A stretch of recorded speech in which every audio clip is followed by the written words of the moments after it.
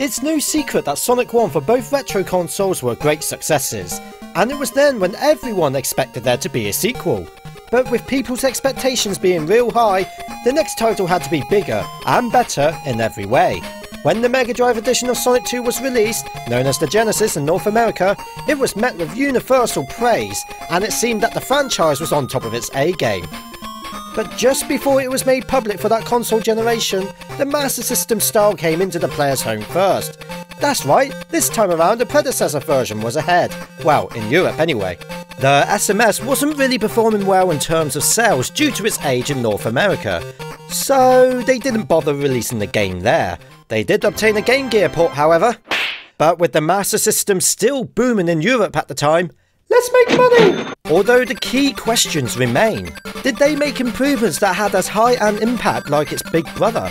Did they fix all the issues and complaints that Sonic 1 contained? Or did it just flop altogether? Well, grab some popcorn, put your feet up and relax as we plunge into the Sonic 2 Master System review.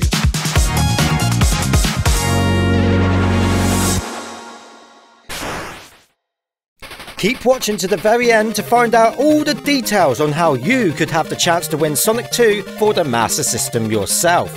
Also, I highly advise you watch my Sonic 1 Master System review first. I'm not going to be repeating the similarities like the game's physics or the controls. There are lots of little chunks that didn't really differentiate from each other. But I can tell you what is new is that we have an opening cutscene, with our introductory companion, Tails, being kidnapped. Hang about, the fox is on the title screen, he's on every level card that pops up, he's a brand new character to the game, and we don't get to play as him? Even when you conclude the experience and save the bugger, you don't unlock him. So yes, it's your duty to tackle the adventure alone, collecting the Chaos Emeralds along the way before Eggman does. Defeat a few robots as you go, show Eggman who's boss, and save your buddy. If you don't manage to find all of the Chaos Emeralds, you do not save Tails, and Tails dies!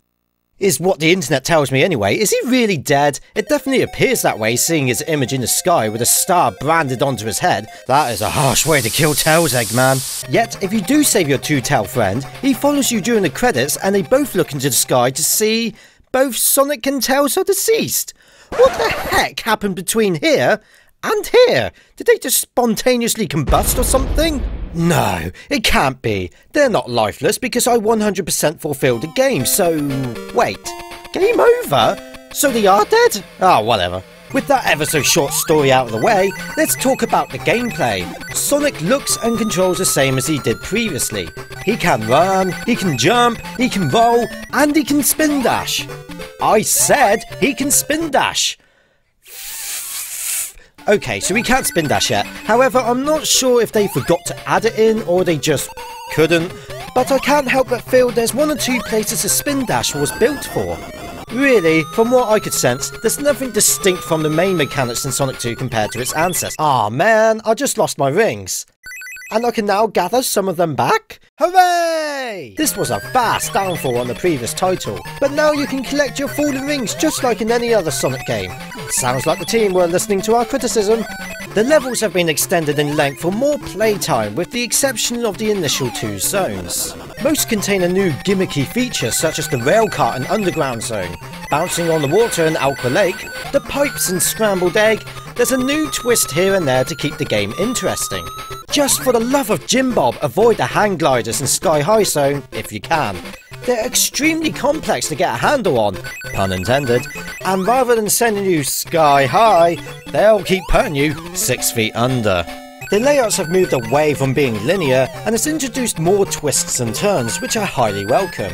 And finally, we have loops! Even if Sonic runs through them as if he's got a twisted ankle. Not fluent at all. But they're there. Scarcely, but there. So far so good on the enhancements.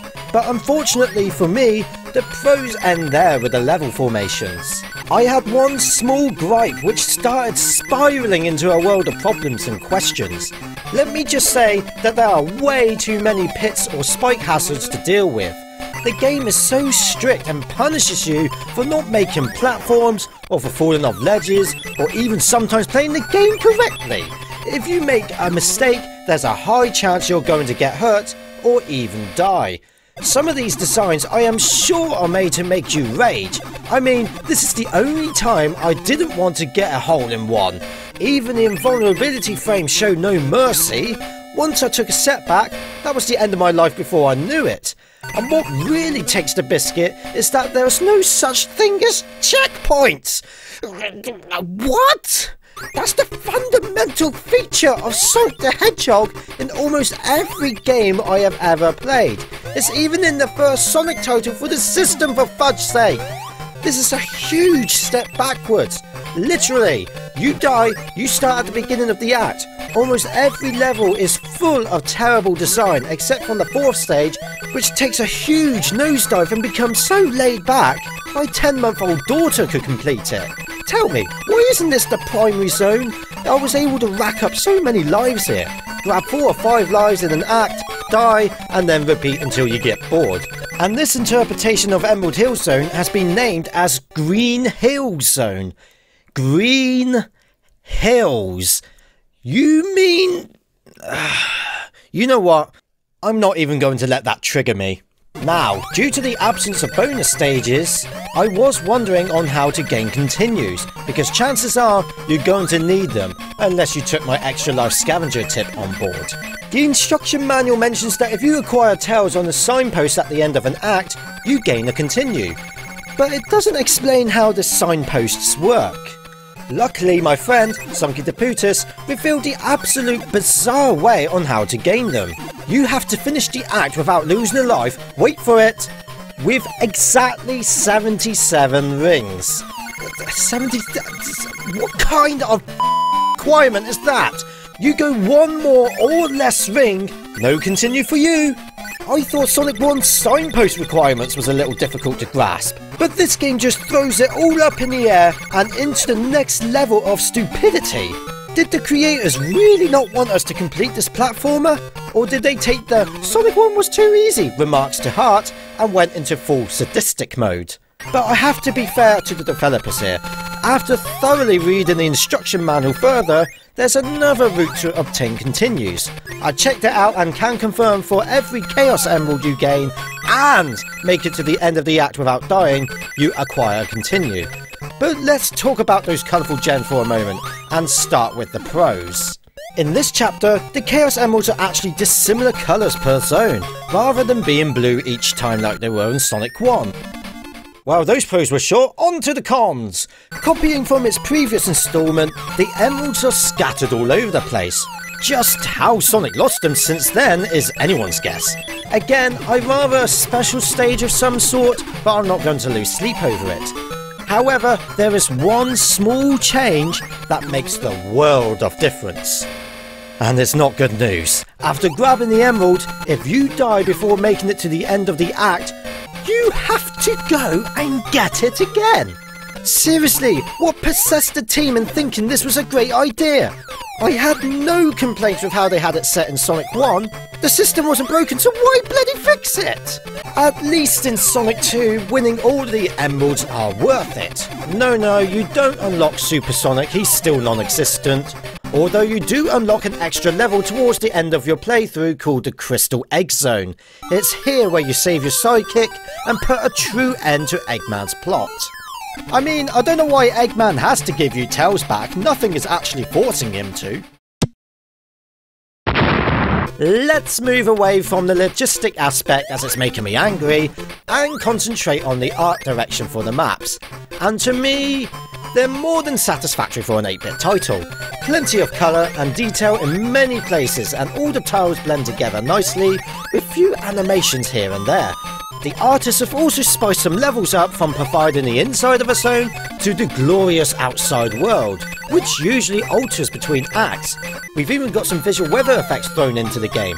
It's absolutely stunning. I'm finding it hard to burden the graphics here, but if I really had to nitpick, I would say no actual level art stood out for me as much as Jungle Zone did in Sonic 1. Alquilate comes close, but falls short in vibrancy. But otherwise, I'm really liking the art here.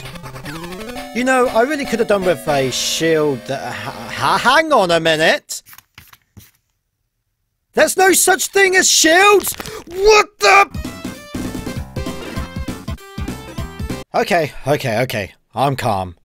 Alrighty, let's talk about something good. The presentation has also taken a huge step in the right direction.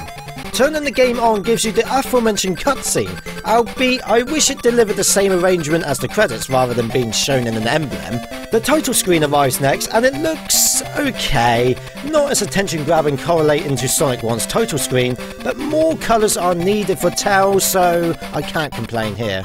A huge increment in quality are the title cards given before each act. The fantastic level animated font, the smooth sliding text, and a sweet picture of our heroes engaging in this said zone. I just can't fault it. Actually, I can. Again, why is Tails there? Was he originally meant to follow Sonic like he does in the Mega Drive Correspondent, but couldn't due to hardware limitations? It does make me wonder. The great presentation keeps on coming, with the ending act results screen, so much cleaner and crisp to what I was receiving in Sonic 1. Having said that, there's no emerald count this time around. And then finally, after defeating Eggman's final contraption, the ending credits are displayed, but we've already briefly discussed this topic. But speaking of Eggman, being the antagonist of this tale, he seems to have taken a holiday throughout the most of it. And all bar the true final boss, he has been replaced by his creations. The majority of the bosses are pretty easy. Some you have to wait to hit which you don't have to endure for too long, and some you can just smack whenever you want. And then there's the earliest boss where you don't have to physically attack at all. Just let Eggman take it out himself, the dumb bold prat. But some skill is still required to finish these battles, but that talent goes towards avoiding the projectiles such as Sky High's boss or Gimmick Mountain's boss. If you manage to collect all the Chaos Emeralds, then you do face the main foe himself, but again, it's pretty easy. Wait for Eggman to finish his stroke, slap him, and then hide into the pipes until he gives way again. Just be prepared to feel a little dizzy during this boss battle. Wow, my head! Shh, Tails, I haven't saved you quite yet. But this boss can take its toll, and the music does get a bit repetitive. Speaking of the songs, what on earth happened here? It sounds like someone was beatboxing throughout the whole soundtrack. True, it's also in Sonic 1's OST, but it's a lot softer, quietly playing in the background. In the successor, on the other hand, it's overpowering and almost impossible to ignore. And because it's shadowing over all the other instruments, it was hard for me to enjoy the tunes. I don't know, I could pick maybe 2 melodies that caught my attention, but the rest just felt bland and deflated. The music, in my opinion, is a slight disappointment and falls short of Sonic 1's compositions, but this is all dependent on the individual's taste. But at least they made an 8-bit rendition of Toot Toot Sonic Warrior theme from Sonic CD. Or did Sonic CD steal it from this game?